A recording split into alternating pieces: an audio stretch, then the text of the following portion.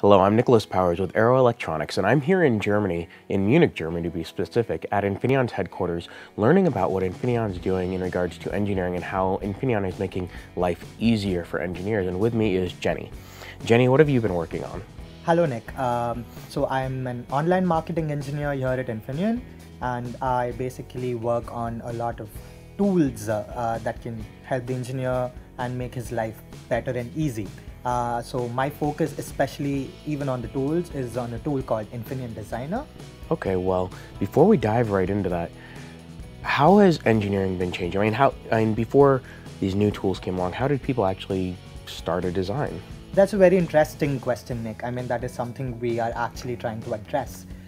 So if we see that traditionally, an engineer, if an assignment is given to him, what he would do, he'd just pick up a blank paper. He has a concept in his head. He just tries sketching a rough ideas like, oh yeah, here's my resistor, here's my load, here's my driver stage, so on and so forth. It's all in his head in a rough diagram. He just buys in the components, tries to solder it, and obviously it's not going to work the first time.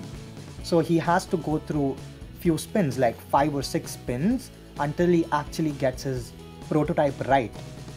So this takes a lot of time, a lot of resources, a lot of money spent on buying all of those components that went waste. So how we are trying to address this whole issue with the tool is to make the engineer step out from the traditional approach and go towards online prototyping before he actually starts designing his stuff. Okay, well, and the thing is, a lot of people have kind of tried to enable online designing and prototyping. And one thing we've seen, you were talking about kind of the hardware point of view where people are working on hardware, but it's not so much that way in engineering where somebody can be just a hardware engineer or you have just a software engineer.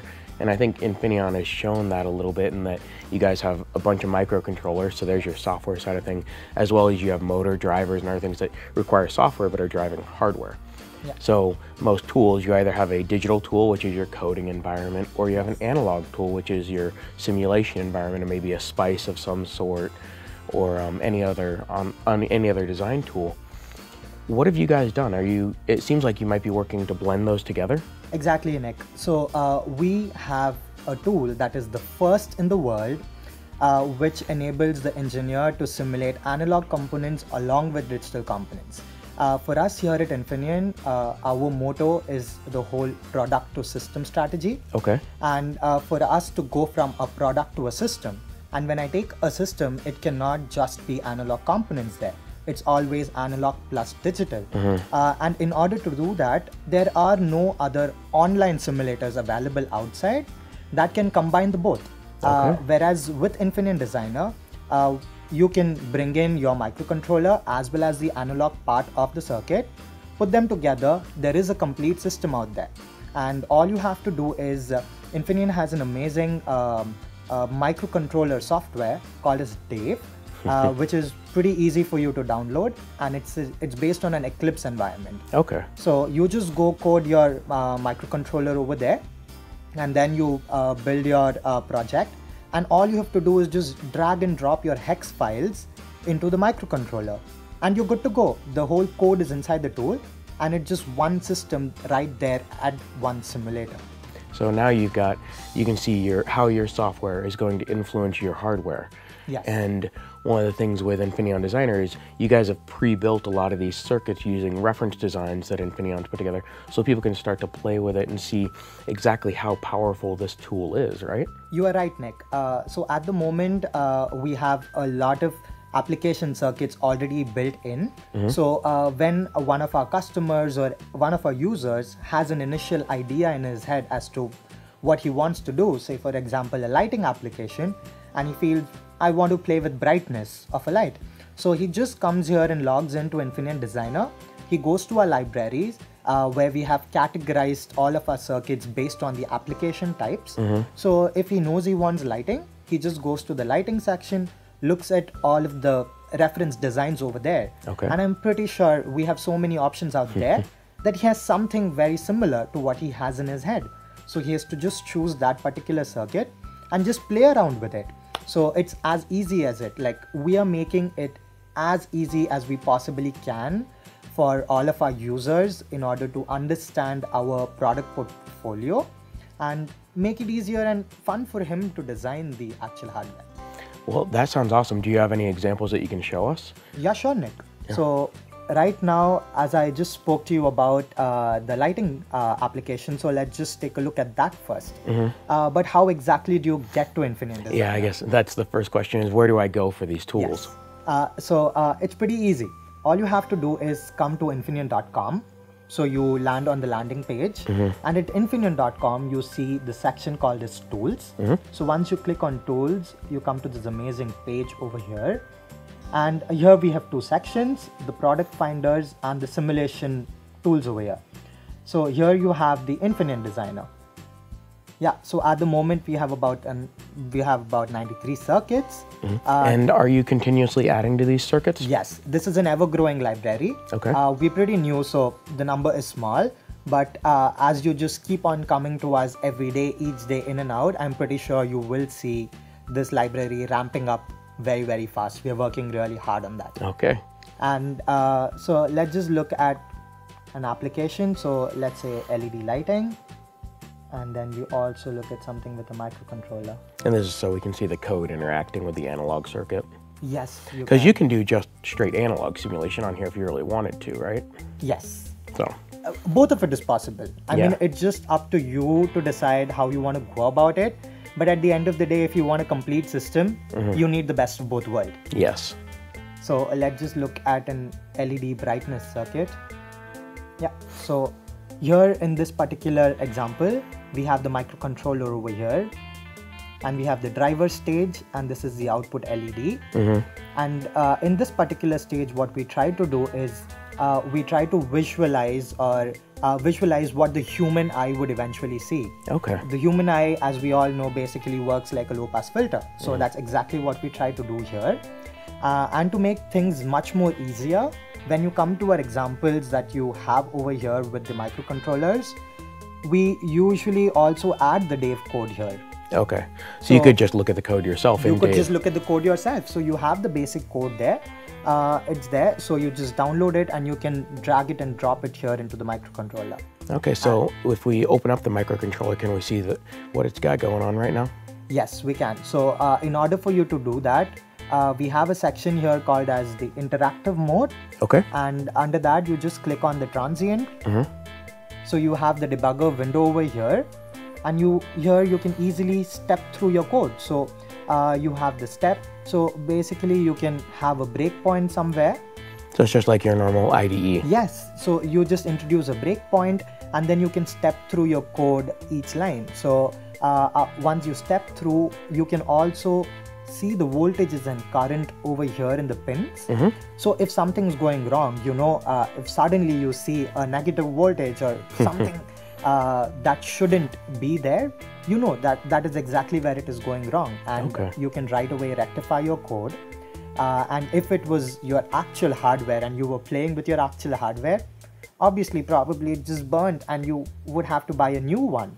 So here, before you actually try it on your expensive hardware sometimes, you could just work with this. So it makes things much more easier and much more safer for the final hardware. So if you close this and if we just simulate the circuit, I see a simulate transient button down there. So here we see the simulate transient. We just clicked on the simulate transient and we see the output. So we can see the LED currents over here, the red one, the green one, the blue one. And here is what the human eye would see. So obviously it's a mixture of the RGB. So once the intensity here goes on increasing for all three, obviously the eye sees a much more intense light.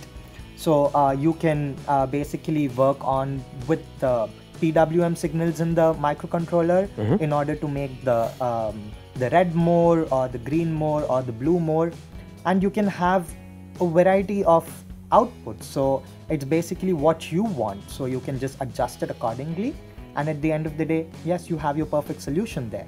Well, and we know that light affects the human body differently. So Yes. more red light at night helps you fall asleep because it doesn't inhibit melatonin production. Blue light in the morning helps you to wake up, feel awake, and it does suppress that melatonin production. So this could help somebody design something like that where the light changes through the course of the day, and they can even put their code in there to see how it would work. You got the whole gist right. Okay. That's exactly where we were heading towards. So this is one of those applications. And so this is giving us a lighting application, but I know one of the things Infineon has excelled at is motor control. Do you Yes. guys have any of those applications? Yeah, we sure do. I can also show you how exactly you can go to much more applications also. Okay. So we here click on File, and then we click on Open. And under Infineon Examples, you see our whole library. So right now you just mentioned motor control. So let's just go to motor control. And let's just look at the brushless DC motor. This is a very interesting example, Nick. This is a multicopter. Okay. I mean, how complicated is a multicopter to build in real life? Well, and you've got something that's trying to balance itself in, I mean, you got 4 different motors or potentially even more, trying just to stay stable. That's Yes. pretty tough. Yeah, you just said it. It is pretty tough. But then once you look at the solution over here, it makes it look much more easier. So instead of just jumping into the actual hardware, just play with the tool here. So here you have all the driver stages, all of the motor control, everything's being controlled by the beautiful microcontroller. So once you have your simulation and you see that everything is perfect, then you go ahead and build your actual hardware. Okay. As simple as that. So let's just look at the output result for it. And you were mentioning the microcontroller here. This is one of the Infineon microcontrollers, an Yes. XMC 1100 series? This one is the XMC 1100, yes. Okay. So we have the XMC 1100, 1200 and 1300. This is one of the industrial strength Yes, microcontrollers. this is one of the industrial strength microcontrollers, and they're pretty easy to use, they're pretty robust, and they're very well known, and coming with the Dave software, it makes things just much more easier. Yeah, Nick. So here in the output window, we see the microcontroller pin. These are all the PWM signals that go into the microcontroller, and we see a beautiful output over here. So if things were not right, we would have visually seen it here in the current signals. So we see it's all good. We could just probably go and build our own multicopter now. That sounds like too much fun. Yeah. Well, so this looks like an awesome piece of software. It really makes it simple if somebody doesn't yet have the resources to get a hold of a development board. Yes. Or something, or they might blow up a development board accidentally. Correct. So now they can blow up the software and not worry about it. Yes, and also one more very interesting piece of information with the tool is that I have my reference design over here, and I modify the reference design a little bit, and I want to share it with you. Okay.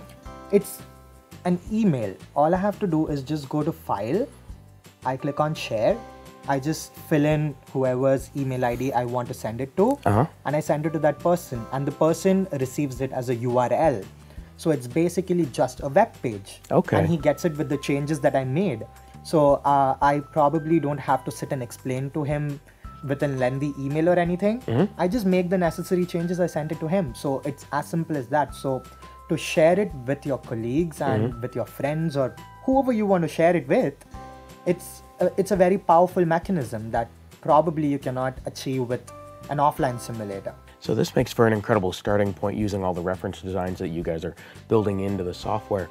And people can start to experiment and they don't need to have development boards on hand. Yes. What if they want to go even further and design their own system into this? Is that something they can get a license for and go even further? Yeah, sure. So if they want to start building circuits right from scratch, we have a partner, it's a company called DesignSoft. That is also pretty easy, which is also integrated here within the tool. So if they go to help, they can just order or upgrade. It's as simple as that, and it does not cost much money compared to much more other simulators available out there. So it doesn't pinch your pocket, and you have all of our reference designs in there as well. So you just start building from scratch. You've got an incredible starting point, a lot of power to demonstrate your code, some examples to get you going, and a way to make a complete system. Yes. This looks really cool. Jenny, thank you for sharing it with me. Thank you so much for your time, Nick.